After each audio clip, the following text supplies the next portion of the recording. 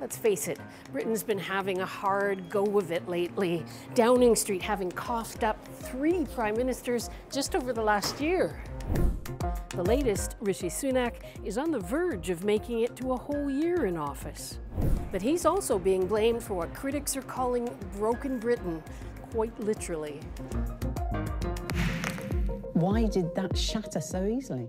Lessons on all things concrete are being offered up on the nightly news after Sunak's government ordered more than 100 schools to close buildings, citing weak and aging concrete in danger of collapse. And they did it just a few days before the start of the school year, even though the problem had been flagged in 2018.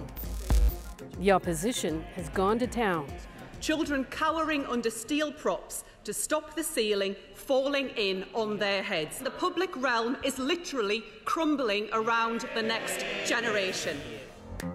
Less than 1% of schools are affected, but other public buildings like theatres and hospitals could be at risk too, making it the metaphor of the moment for a Great Britain not feeling quite so great.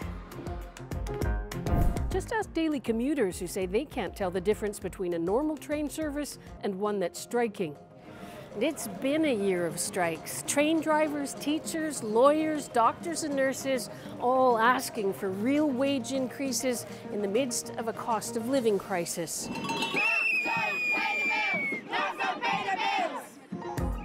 The government is blaming the strikes for increased wait times in the National Health Service, wait times Sunak has pledged to bring down.